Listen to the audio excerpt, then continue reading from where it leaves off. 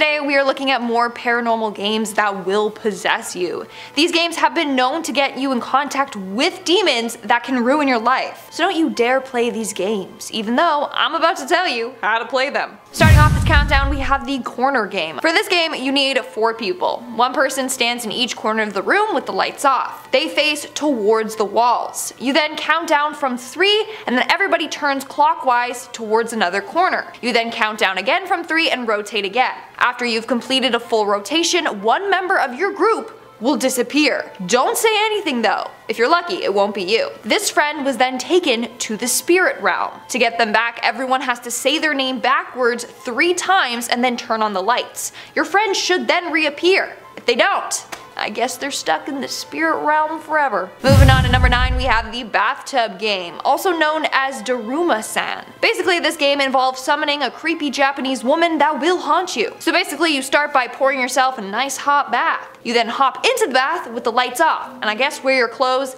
unless you want this ghost demon to see you naked. Maybe that will scare her off. I don't know. Anyways, make sure you're facing the faucet and then close your eyes and repeat this out loud. Daruma-san fell down. Daruma-san fell down. Say it over and over again until she pops into your mind. You'll then see a Japanese woman standing in the bathtub with you. She will then fall down and hit her face on the faucet. Her right eye will pop out. Without you opening your eyes or turning on the lights, you have to get out of the tub and walk straight to your bed. However, the next day you will find that the ghost of this woman that died in the bathtub will now be haunting you. Everywhere you go, she will be right there, and though you might not never see her, you will always feel like someone is standing by you or watching you. Now, if you do end up seeing her, you have to yell "Kita," which is Japanese for "I cut you loose." It helps if you swing your arms down in a chopping motion. That will apparently cut her loose from you and you will no longer be haunted. If not, you'll have her following you around and haunting you for the rest of your life. In our 8th spot, we have Charlie Charlie. A couple of years ago, this game was a huge internet sensation. People filmed themselves playing this game and claimed it worked. Now, it's pretty simple to play. All you need to do is get a piece of paper, draw a grid on it so that there are 4 different sections,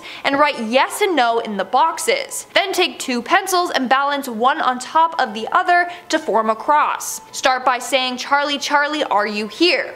If he's there, the pencils will move and it should point to yes. Then you can start to ask him yes or no questions. But you have to be careful, because it's believed that Charlie is an evil demon from Mexico, and he has sinister intentions. He will either kill you or possess you and then kill you. In our 7th spot today, we have the Closet Game. Now, this game is literally marketed as a game that will summon demons into your own home. Now, I don't know who hears that and then thinks, wow, sounds good, it's fun, let's play this game. But there are a few people out there that have done this. All you have to do is stand in your closet at night with an unlit match. Then out loud you have to say, "Show me the light or leave me in the darkness." Once you hear a faint whisper, you gotta light up that match. If you don't, you'll be dragged off into the darkness and probably die. Now, if you light the match in time, you're safe from the demon. But now, you have invited it to live in your closet, and you always have to shut the closet door every night before bed, or else he will come out to get you. And you can never look inside the closet without the light being turned on, or again, he will get you. Like, there's literally nothing positive about this game. Like, chances are the demon will get you. Coming in at number 6, we have Candyman. If you've seen the film Candyman, then you probably already know how to play it. It's pretty much like Bloody Mary. You're in the bathroom in front of the mirror with the lights off. You then need to say Candyman's name 5 times. After doing so, you need to turn on the lights immediately, or else the Candyman will get you and kill you in a very gruesome manner. And that's it.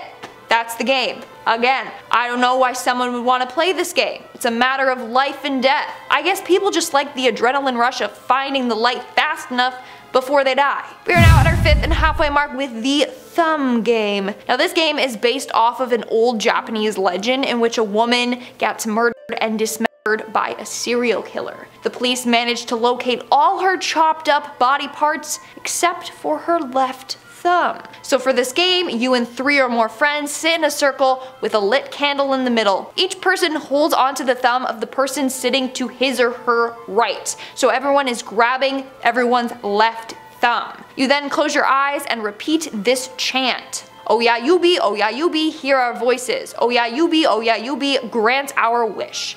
Within moments, you'll be transported to the scene of the murder. The object of the game is to then find this girl's thumb. However, you have to do so while holding onto your friend's thumb the entire time.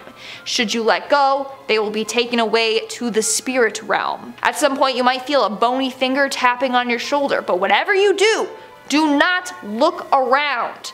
Doing so will get you killed. You have until the candle burns out to find the missing thumb, and then you'll return to your home. If you don't find the thumb, however, you're SOL. Moving on to number 4, we have one-man hide and seek. Ever wanted to play hide and seek but don't have any friends to play with?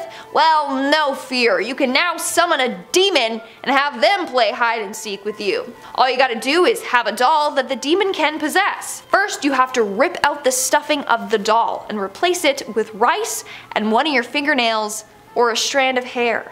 Then you have to sew it shut. Then you place the doll in a tub filled with water and turn the lights off. Fill your mouth with some salt water and then go back to the bathtub.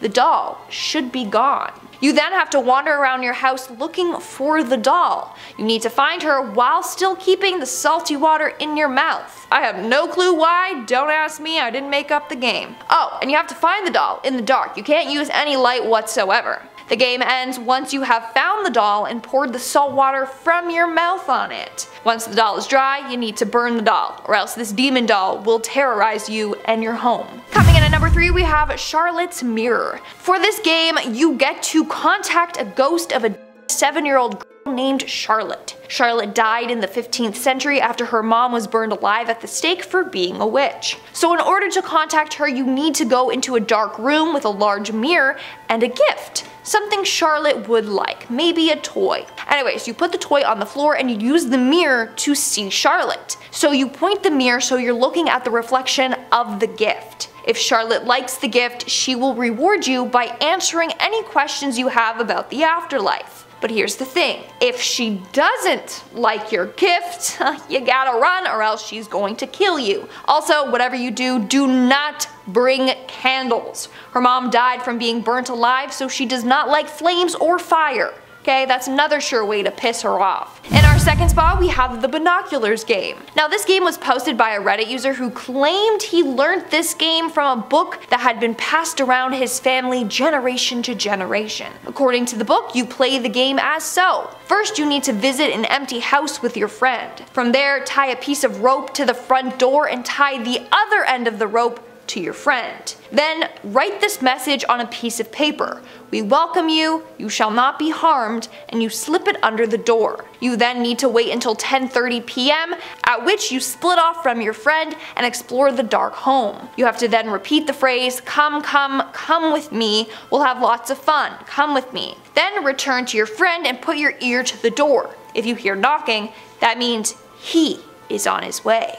So you need to run upstairs with a pair of binoculars and look out the window. You should then see a shadowy figure in the distance moving towards the house. From there, lock all the doors but open a window and shout out, "Forgive, for I am mistaken." You then close your eyes and open them again quickly. If the figure is no longer there, you're saved. If he's still coming, well, rest in peace to you both. I just don't understand why you need to tie your friend to the door. Like, are they a sacrifice or what? And in our number 1 spot today, we have the Hooded Man Ritual. For this game, you get to call on a ghost taxi cab with a hooded man behind the wheel. How fun. Basically, what you do is use an old rotary phone to call a specific number, and once you call this number and recite a certain phrase which I will not tell you, a black taxi cab with a hooded man behind the wheel will show up at your location. You then have to enter the cab's back seat, lock the door, and go to sleep. Apparently you'll fall asleep in 70 seconds. Then there's a huge list of things you have to follow and do. It's pretty complicated,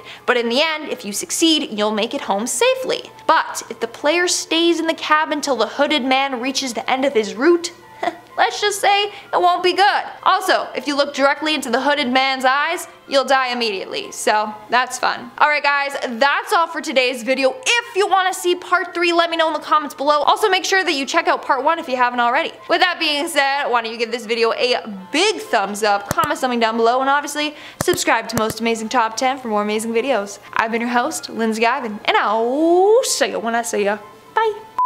So don't you dare play these games. I almost said Connor game, imagine. They didn't put my... part two. Each person...